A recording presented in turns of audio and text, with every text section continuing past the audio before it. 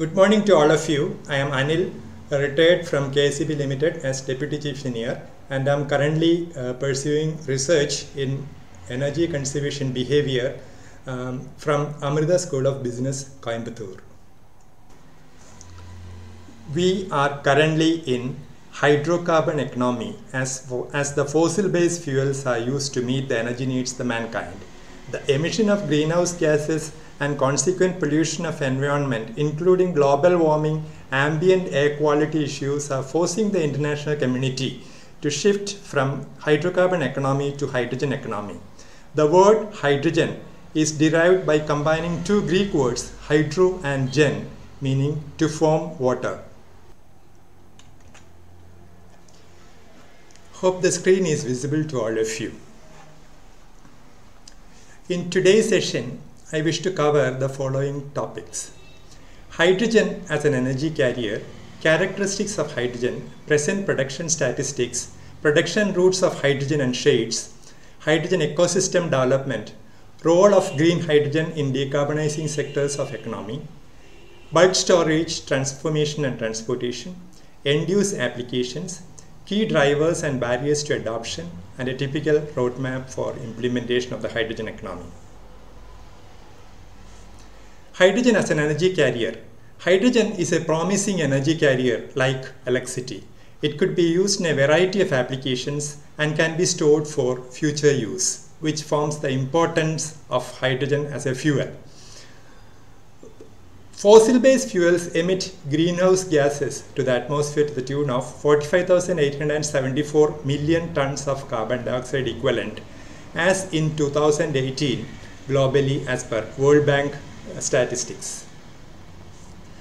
Characteristics of hydrogen. Hydrogen is abundant in nature. Its gravimetric energy density is 33.33 kWh per kilogram, but volumetric energy density is only 2.97 watt-hours per liter, necessitating treatment for storage and transportation. Boiling point of liquid hydrogen is 20 Kelvin. Specific weight of liquid hydrogen is 71 grams per liter, thus making it a fuel of choice in space missions. Good combustion characteristics. It's non-polluting in nature. On combustion it forms only water. No greenhouse emissions or no gas emissions are there on combustion of hydrogen.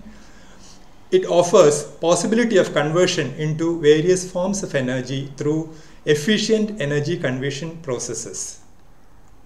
Present production statistics. Globally, hydrogen is produced to the tune of 70 million tons per annum at present.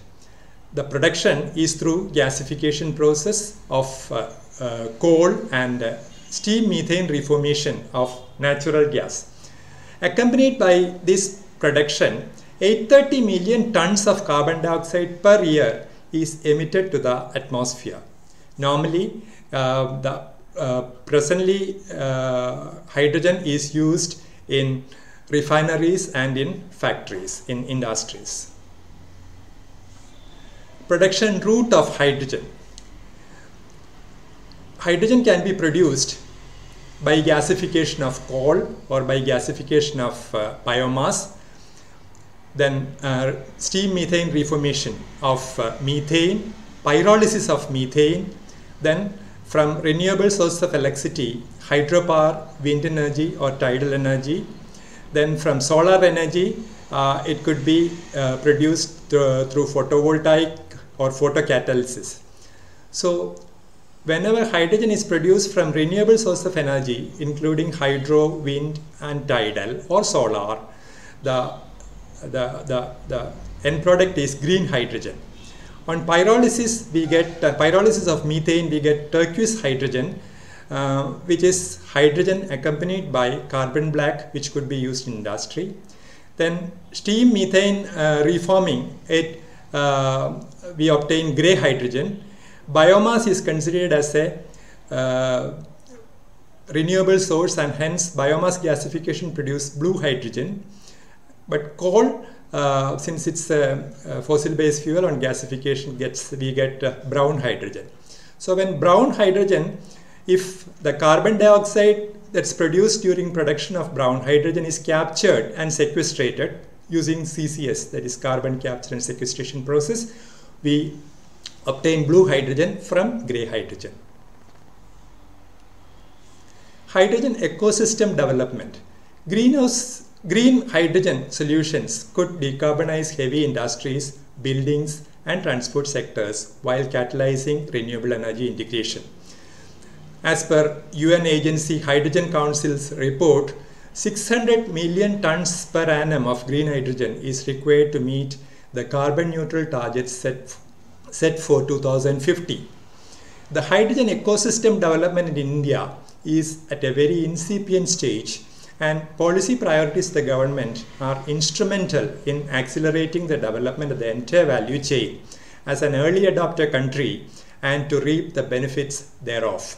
The increased importance of green hydrogen in combating climate change issues by its potential capacity to free the environment from polluting emissions by making a shift from current hydrocarbon economy to hydrogen economy is gaining momentum since 2019. Role of green hydrogen in decarbonizing sectors of the economy, various sectors of the economy. Enabling large-scale efficient renewable energy integration, distributing energy across various sectors and regions, acting as a buffer storage route to increase system resilience, decarbonizing transportation sector and industrial energy end uses, and serving as a feedstock to utilize captured carbon in carbon capture and sequestration processes. Benefits of green hydrogen. So green hydrogen, when it's used as a fuel, it reduces import of crude oil, thus saving in foreign exchange. Then it contributes to climate change issues and mitigation of climate change issues. Then attaining energy security, since we are utilizing hydrogen from the renewable energy since it's widely available, we are attaining energy security by going in for hydrogen. Then increased RE penetration is aided by green hydrogen, and deep decarbonization of various sectors. The economy is also aided by using green hydrogen as a fuel. Schematic diagram of green hydrogen. Electrolysis of water using renewable energy is used to produce green hydrogen. So hydrogen is produced after electrolysis of water in electrolyzers. Then it could be transported to the end use area either with transformation or without transformation. So if it is transformed, then carbon dioxide from CCS, that is carbon capture and sequestration processes, is used to transform the hydrogen generated, that's green hydrogen generated, into synthetic fuels like e-methane, e-methanol, etc., or through nitrogenation process by Haber-Bosch process to obtain green ammonia or e-ammonia. Then the transformed or without transformation hydrogen could be shipped or transported by using truck, rail or pipelines to the end use sectors, industries, steel, chemical, fertilizer, refinery, or transportation sector, ship, aviation, rail, trucks, bus, cars, etc., heating and cooling applications, and for power generation. Or at the after transportation, it could be stored for future meeting of energy needs.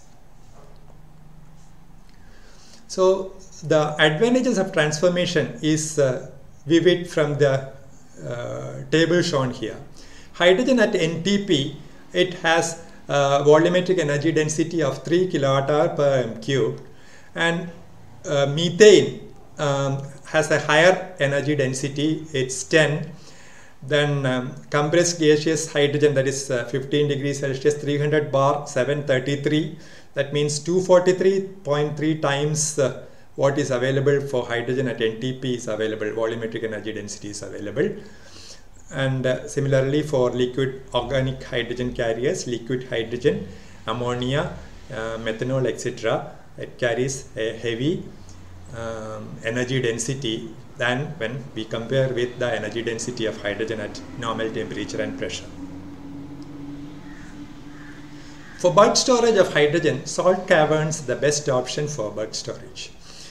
In India, we have 3 underground storages at Mangalore, Visakhapatnam and Padur in Karnataka with a total storage capacity of 5.33 million tons of crude built with a cost of 4,000 crores of rupees. Salt cavern is a proven technology to store hydrogen. Capacity in the UK and USA varies from 2.1 to 10 lakhs of cubic meters. It can be stored as metal hydrides like MgH2 magnesium hydride and can be regenerated upon heating, catalyzed transition, and the hydride formation is catalyzed by transition metal carbides like tungsten carbide, zirconium carbide, etc. It can be conveniently stored inside the tubular wind turbine. Transportation of hydrogen could be transported by ship, rail, trucks or pipelines. It's economical to use pipelines if the distance to be transported is up to 1500 km. Above 1500 km, shipping as liquid ammonia or liquid organic hydrogen carrier is cost effective. Hydrogen shipping can be done in compressed gaseous form or as gaseous or liquid hydrogen carriers to increase the volumetric energy density. End-use applications: blending of hydrogen with compressed natural gas, fuel in shipping, aviation, fuel cell vehicles, hydrogen hybrid electric vehicles, steel industries, refineries, chemical industries, petroleum industries and power generation. Storage option of hydrogen and synergy between offshore wind and hydrogen. Hydrogen is one of the solutions to address the intermittency of variable renewable energy generation. Renewable energy curtailment can be avoided in grid-connected offshore wind energy generators. Circular economy, that is wind to hydrogen to steel to wind turbine blades and structures and back to wind. So that is possible with green hydrogen. Solar photovoltaic generation in Western Australia, green hydrogen is generated and then it's transported by ship to Japan for use. Japan is more energy intense and actually green hydrogen is 15 to 20 times more economically viable than power for achieving the transportation of hydrogen as an energy carrier. Key drivers to adopt green hydrogen: falling renewable energy tariff and increasing production of VR resources. Government objectives for meeting net zero emissions. Synergy between VRE generation and green hydrogen. Susceptibility of green hydrogen to storage and conversion back to electricity during peak hours, thus making electricity from the synergistic system more dispatchable. Barriers to adopt green hydrogen: high production and infrastructure cost. We have to incur a lot of cost for establishing electrolyzers and infrastructures for producing green hydrogen. Then fuel cell electric vehicles is a costlier option at the initial stages, two times at least it will be costly than the IC engine vehicles. Energy losses in value chain, that is for converting renewable energy to hydrogen, we need to spend the efficiency that is available is only 66%, and for transformation of green hydrogen into energy dense byproducts, we have to spend more energy for the operation as well as capital expenditure arena, etc. It causes more energy losses in the value chain. Then lack of value recognition. As on date, we don't have or the international community has not identified hydrogen as a fuel in the energy mix for total final energy consumption of any economy or global energy mix. ensuring sustainability, that is electricity produced or available in the grid is not always renewable, so it could be the guarantees of origin of electricity is to be ensured. Operational safety, hydrogen is combustible, and the fire that is generated, that is produced, is not normally visible to naked eye. We have to have infrared or ultraviolet sensors to see the combustion of hydrogen. Then problems with liquefaction, that is to temperature, hydrogen has to be cooled to 20 Kelvin to make it liquid, and to attain such temperatures, lower temperatures, it's very difficult, and to maintain such lower temperatures also is difficult. Problems with piping infrastructure, that is normally hydrogen gets entrapped or hydrogen embrittlement occurs when transporting hydrogen through steel pipes, and so better insulation of piping is required. Problems with blending, that is 20%, a maximum of 20% blending of hydrogen can be done with CNG in the present stage, in the presently available CNG piping infrastructure, and to reduce the carbonization effect in the atmosphere. Lack of strategic policies from the government, then lack of skilled manpower and training, lack of awareness, all are barriers to adopt green hydrogen. The policy priorities of the government to aid transition to hydrogen economy, there are provision of rebates and grants. Actually, for any newer technology during the adoption stage, rebate, grants, tax holidays, etc. are required from the government side to improve the use and extent of application. Exemption from taxes and import duties of electrolyzers and necessary infrastructure. Product linked initiatives of the government in promoting green hydrogen economy. Policy firmness over a long period of time. Investor friendly atmosphere creation and risk reduction. Harmonization of standards with global standards.